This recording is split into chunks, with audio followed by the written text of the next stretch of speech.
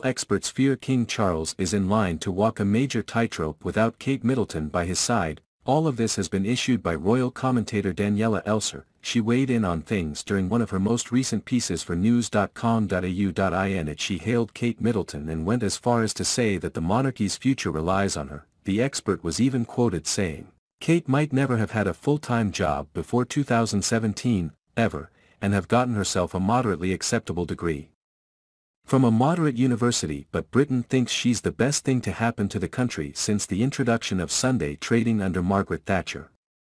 Read more. King Charles finally reaches out to Prince Harry, Meghan Markle. Even YouGov polls have found that about 73% of Brits feel positively towards the future Queen of England. In comparison, Prince William's approval rating is about 75%. In light of this, Ms. Elser said, "There is no shred of a doubt that Kate is the Crown's great hope, with so much, if not everything, hanging on her incredible popularity." The expert even doubled down on everything and gushed over the princess by saying, "The trope might be the prince swooping in on his charger to rescue the damsel, but in truth, for centuries now, it is women from far less exalted backgrounds who have married royal blokes and stepped in to save the day."